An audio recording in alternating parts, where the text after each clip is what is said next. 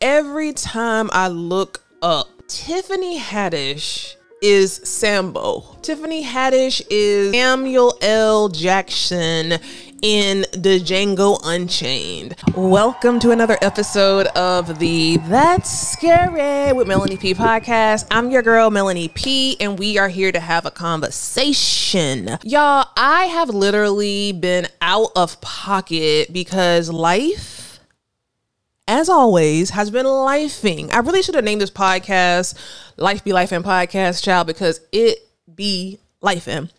But I'm not gonna hold you long, y'all. I did an episode about Tiffany Haddish and her coon behavior several months ago. And I was hoping that maybe, just maybe, she would see this episode and, you know, go to the Black History Museum in DC. They just built one in Charleston, South Carolina. I was hoping that maybe she would, you know, spend some of her coins to go and research her history to understand the outrage of the coonery of it all. Now, let me say this. I'm always rooting for anybody Black. I'm always rooting for the Black woman. But Tiffany Haddish, she keeps striking. She keeps striking. So recently there was a New York fashion show that all the celebrities were at. All the micro influencers, the big influencers were in New York with their fashions at all the fashion shows. And here comes Tiffany Haddish. And I'm going to just read this to you guys from People, okay? Tiffany Haddish made waves when she hit the catwalk at the Month's show on September 7th during New York Fashion Week. But her runway walk wasn't planned. It was a dare from Kathy Hilton, who had been sitting front row with her. In the days following, it bubbled up into one of the most talked about and controversial moments of the week. Haddish was sitting front row at the Mont, and I know I'm pronouncing that wrong, show with Kathy and her two daughters, Nikki Hilton Rothschild and Paris Hilton.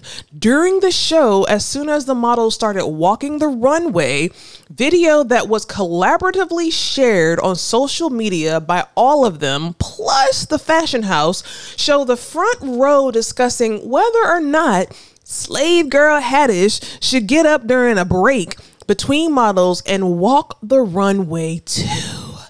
Kathy would be seen encouraging her to do so, and she did. In the moment, though, only the people seated directly near Haddish and the Hiltons could hear what was happening.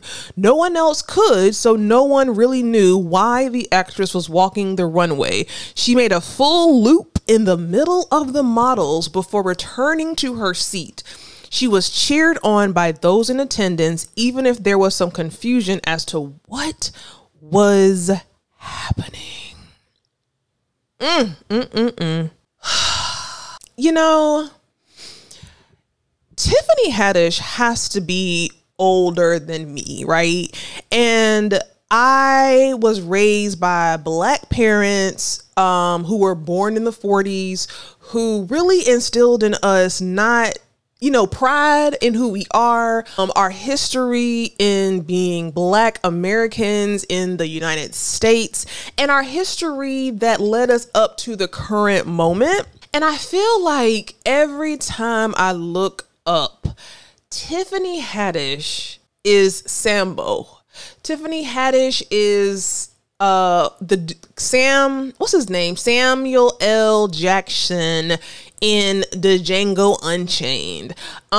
She is what was those? Okay, so back in the day in slavery, you had the selected Black slave, right? Who the master would give certain rights to like tell on other slaves and to beat them.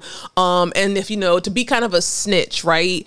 Maybe that's where Uncle Tom and all that stuff came from. And she's really given that energy. Now, I have a soft spot in my heart for Tiffany Haddish. But when I see stuff like this, it is very, very difficult for me to give her grace. It is very difficult for me to give her grace. Kathy Hilton made a mockery of you. You know, I've seen the video of Kathy Hilton kind of whispering to Tiffany Haddish and daring her to get up there and walk on the runway. Like, it really tells us how Kathy Hilton and her daughters look at you. When you look at the video, you know, you see Tiffany Haddish get up in her green suit, walk that runway, and you see the Hiltons and, you know, Kathy Hilton and her daughters laugh as she shuck and jive, you know, shuck and jive on that front row. And listen, I get it. I understand that Tiffany Haddish is a comedian. I understand that that's her claim to fame. I get it. But I don't care if it was her, Kevin Hart, or whatever. I just didn't like the optics of this. You know, in the video, seeing her get up there and coon on that runway, and then seeing these Hiltons laugh at her as she, you know, completed this dare, it was just very cringeworthy. You know, Tiffany Haddish has been in our sights. She's been on our big screen, on our small screens for a while now. And, you know, it's kind of time to level up. It's kind of time to get out of the, you know, coon behavior and elevate into, you know, we get it, you're a comedian, but have a little bit of decorum, have a little bit of class. Like, you are at a New York fashion show. Did you see Kathy Hilton daring anybody else? Kathy Hilton wouldn't dare her daughters to do it. She wouldn't dare her daughters to get up there and walk a runway. So the fact that she looked at Tiffany Haddish and she thought enough of her, and the word enough is used strategically, to dare her to make a fool out of herself at New York Fashion Week, it's almost like saying, you don't belong here. You know what I'm saying? Like, you don't belong here, but they let you in, so you better get to work and make us laugh, nigga.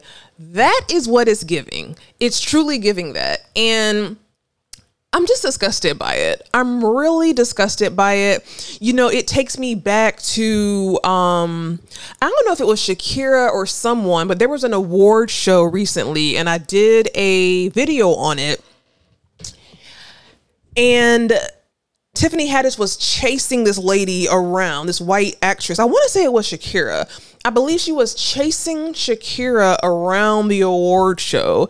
And it's like, girl, you're not on set.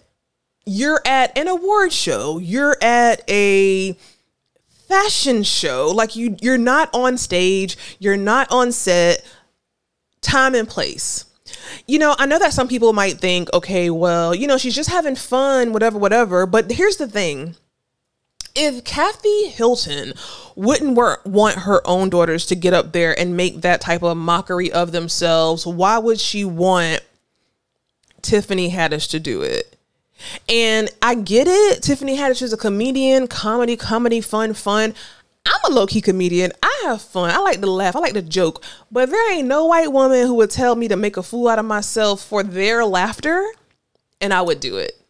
And I gotta be way younger than Tiffany Haddish. So at the end of the day, you know, salute to you, Tiffany Haddish, and all your accomplishments, you know, from rising from the slums to Hollywood, you know, being on the big screen, but you ain't been in the slums in a while. Like, elevate. So let me pull this down to our level, right? Okay, let's say that you're at a work function, right? Recently, earlier in the year, my employer had a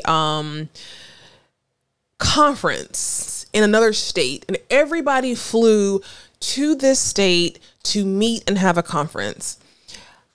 I could not imagine, because I really am one of the only, if not the only, Black person in my department, in my area of work. You couldn't pay me for someone to say, hey, Meloney, I dare you to get up there and make a fool out of yourself on stage. You couldn't pay me. You couldn't pay me. You know, because at the end of the day, there has to be something in your mind that triggers, okay, girl, I'm not your fool. Like, I'm not, this is not a movie. This is not a comedy set. Like, I'm here as a guest of this fashion show, just like you are. I'm here in this work conference, just like you are. I'm not here to be your jester. I'm not here to be your minstrel. I'm here just like you are. And, you know, I could see how some people might not understand where I'm coming from, but unfortunately, there's certain double standards in this world, right? A man can do something, a woman can do something, and the woman can be shunned for doing the same thing that a man does. Double standard. A black person can do something, a white person can do something, and there are different repercussions, there are different perceptions of what's going on. Double standard. So at the end of the day, it's not fair, but you have to read the room. You have to demand respect. You're not here to be these people's jester. You know? I always wonder how her and Common even were a thing for so long, but I do understand why they're no longer together. To this day, I don't understand that match. Now, I will say maybe we are... maybe Tiffany Haddish is misunderstood. You know, I know that she comes from a very unique background, a very loaded background, like a lot of us. I just don't feel like that's an excuse. I could be wrong. Maybe I need to be more sensitive to it, but you know, I just don't want you to be masses fool. Masses jester. And again, I know that there are going to be those people that be like, oh my God, you know, she's taking it too far, master, slave, whatever.